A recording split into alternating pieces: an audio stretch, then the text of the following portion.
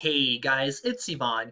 In this quick video, I just want to show you how to set up conversion tracking from Google AdWords using your website. So in this case, I will be using ClickFunnels as my website builder and I'll be putting the code in there. But the idea will be the same regardless of what website builder you use. So let's get started. Here we are with our Sears test campaign we've been working on for the past few months.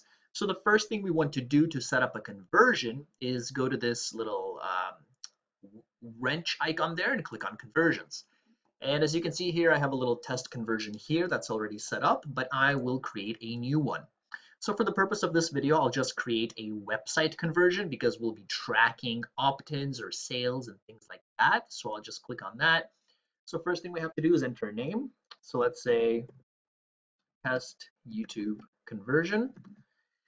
Next part is we need to include a category. So this is something that will really include in your that will be included in your report. So this is really pretty much up to you whether you want this conversion to mean a sale, a sign up, a lead, a view of a page, or something else. That's totally up to you. So for the purpose of this video, I'll say it's a sign up. Say for people that signed up to something. Or we can say a lead, people that opted into your email list, something like that. So let's just stay with that for now. For the value, what we can do here is here's where you would put how much money you make for that conversion. So if it's a sale, for example, if you say sale here, how much would you make for that sale? Is it $20? Is it $30? Et cetera, et cetera. For a lead, there's not really a sale price. It's an email. You can't really put a number to it. So I just keep it at $1. You can also choose not to have a value at all, and you can choose to have a different value. So in here, a different value for every conversion. So in here, you would just add a default value, and then you would have to go in and kind of dynamically change the code a little bit so the value changes depending on which product people buy. For now, I'll just use the same value for each conversion. The count, again, if the same user buys something 3 times, do you want that to count as 3 conversions or 1 conversion?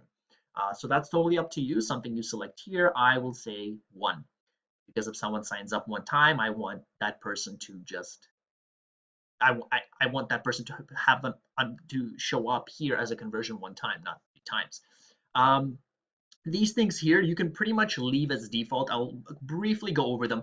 So conversion window is basically how long the cookie stays on the browser. So if someone clicks on your ad and they buy, in this case, within 30 days, or they sign up within 30 days, your stats in Google will show up as a conversion.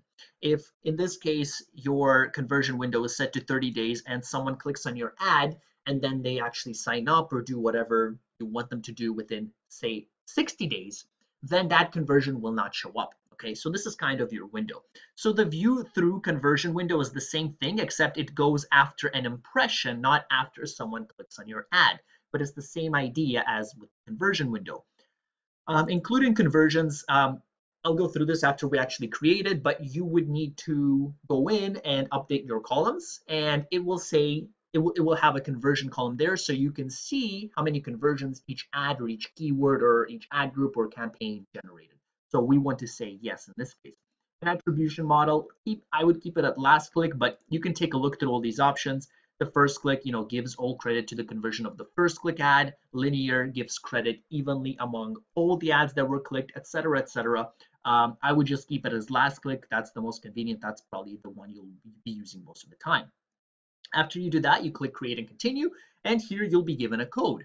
So in this case, what we have to do is we have to first input this global site tag on kind of our entire website as a whole. So in ClickFunnels, what I'll do, here's the site, kind of the test site I'm using. I'll go into settings here, and I'm going to add that code here at the bottom of my Facebook code. So I'll put it right there.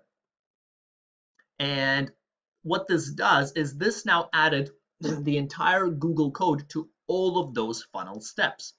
So I'll click save and update. And again, that was the little Facebook code that we've been using from our previous videos.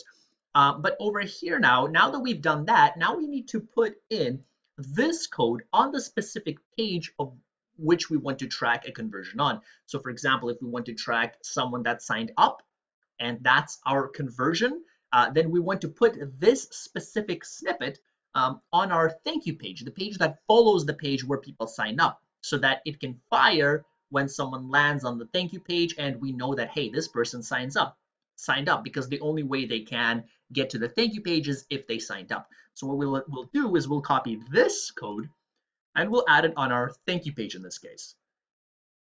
So in this case, I'm going to go into edit page settings. Again, regardless of what website builder you're using, you would follow the exact same procedure.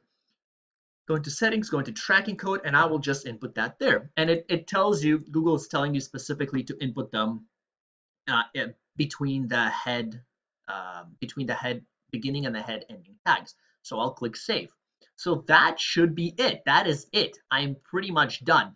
Now, what you could do is if you have a Google Chrome extension or something like that, there's a little Google tag helper you can use to determine if your pixel is set up properly. It's going to flash green. But if you just copied and pasted the code that was given to you into these pages, everything should work properly. So now that we've done that, we can click on next. By the way, this little click icon, you can also kind of measure a conversion based on someone that clicks on a button, not necessarily goes to a page. But in this case, you do need to have a custom button form rather than a button that's kind of given to you, such as in ClickFunnels, where there's literally an element where you can input a button. So I'm going to leave that out for now.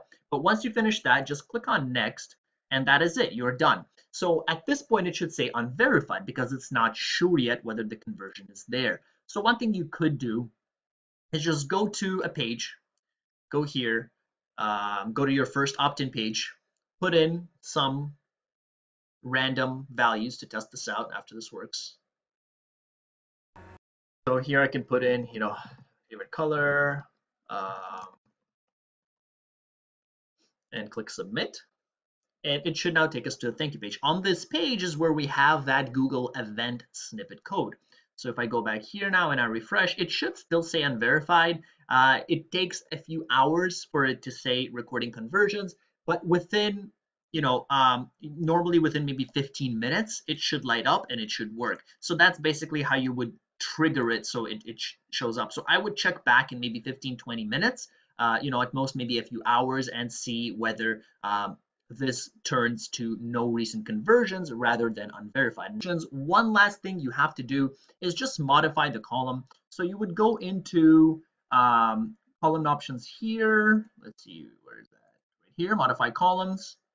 And just go to conversions and make sure that you have this conversion tab or whichever options you want selected. So whether it's conversions, whether it's, all conversion, cost per conversion, stuff like that, pick whatever you want.